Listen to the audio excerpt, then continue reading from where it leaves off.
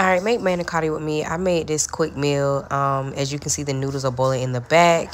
I used this meat from Super Bowl. It was some meat I cooked too much meat, and so I froze it. So we unfroze it so I can use it for the manicotti.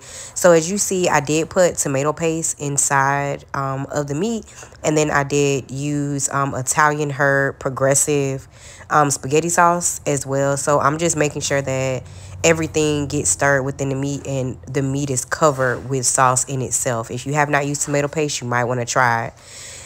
It gives a little tang to your food. I use Tony Creole seasoning. I use garlic seasoning as well. And then I use a little bit of oregano in it just to, spruce it up a little bit. And while we're waiting on the noodles to boil, next, once the meat was done and I let it simmer for a little while, I do put a little bit of meat at the bottom of my pan. I just do that so it's not, the noodles aren't just at the bottom of the pan in itself. So yeah, this is me just putting a little bit of meat down there, and I did have extra left. So this is me making the mix for to go inside of the noodle. This is the ricotta cheese. In it, I also do Parmesan cheese. I love Sargento. Like yes, I love that cheese for. And then I did a little bit of red peppers, flakes in itself. And then I put some parsley in there. So once I mix this all around, I get it fully mixed. As y'all can see, it was like coming out of the bowl. But I mixed everything, put a little bit more parsley in there to give it that greeny feeling.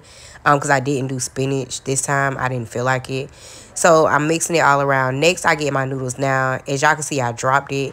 My noodles, I let them get too soft. So don't let your noodles get too soft. Because I was like playing with my mom.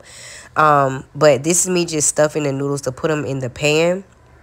So I think I got like 9 or 10 noodles out of it that were able to be stuffed. As y'all can see, they kind of breaking apart. So be careful with that. I didn't feel like doing the whole putting it in a baggie and pouring it in there.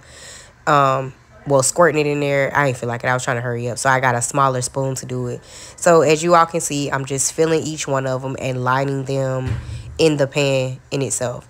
I did run out of mix because that particular ricotta cheese was small. Normally I get the big one, but like I said, I was rushing. I really did not feel like cooking, but my family got to eat. So yeah. And I'm tired of spending money, so I ain't want to buy no food out to eat. So next, after that, once the pan was lined with the noodles, I got the rest of the meat and then I placed it on top. So I always make sure that all the meat goes across all of the noodles so it can cover it. So yeah, it give you an extra little piece of, it give you some extra meat with it. Once that's done, then I take the Sorrento Parmesan cheese again and I do it as one coat. And then after I do that, I do another coat of cheese as well, which is just like a blend of like cheddar, like a cheddar blend. I like Kraft's as well. This might be taco blend if I'm not mistaken. I can't remember. And then I do a little bit more parsley on the top just to give it that greeny feel. And then I do a little bit of oregano on the top.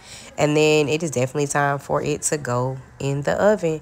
And I put it on 350 for about 30 minutes. And this is what the final product looks like. Hope you all enjoy.